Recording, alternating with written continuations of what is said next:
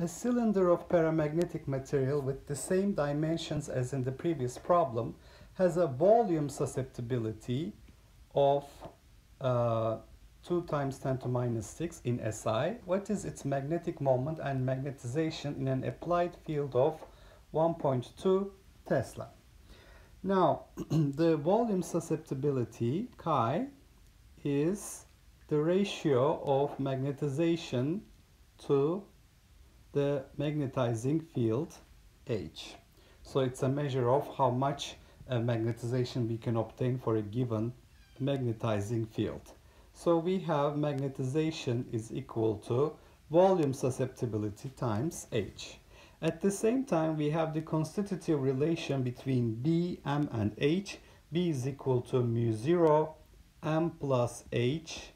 This is in SI units. So therefore, we can substitute for B mu 0 times volume susceptibility times H plus H.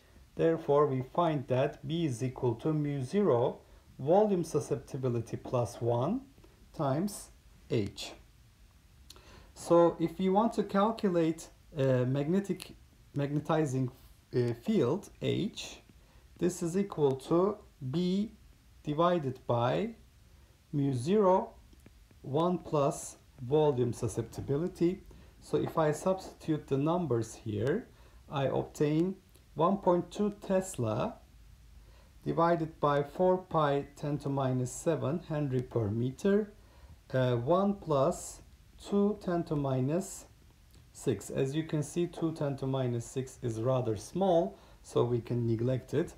So this will be approximately equal to 9.55 times 10 to 5 ampere per meter.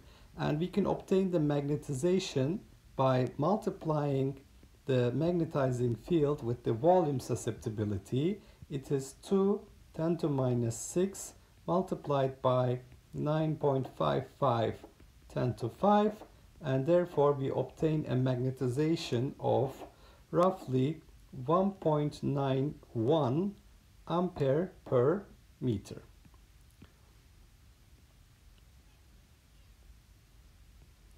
Now, in order to obtain the magnetic moment, I have to multiply the magnetization with the volume.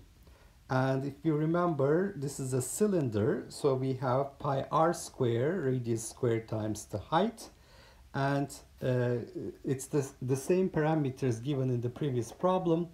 6 centimeters long, 1.25 centimeters in diameter. So I note that from the previous problem, H is 6 centimeters and the radius is 1.25 divided by 2 centimeters.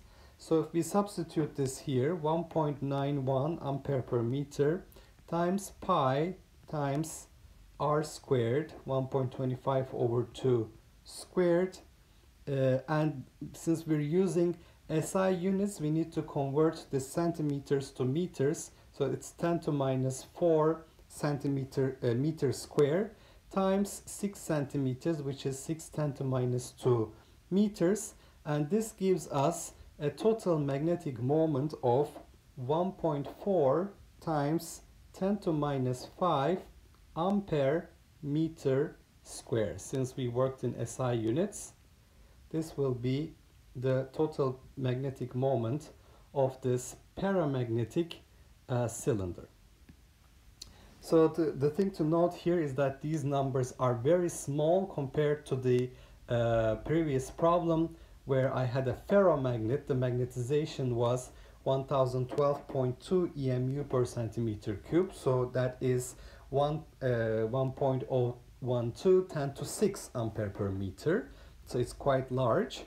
But there I have solved it in CGS units. And this comes from the fact that the volume susceptibility is very small for a paramagnetic material. So I have used the definition of the volume susceptibility, magnetization divided by the magnetic field H, and the constitutive relation B is equal to mu 0 M plus H. These are all in SI.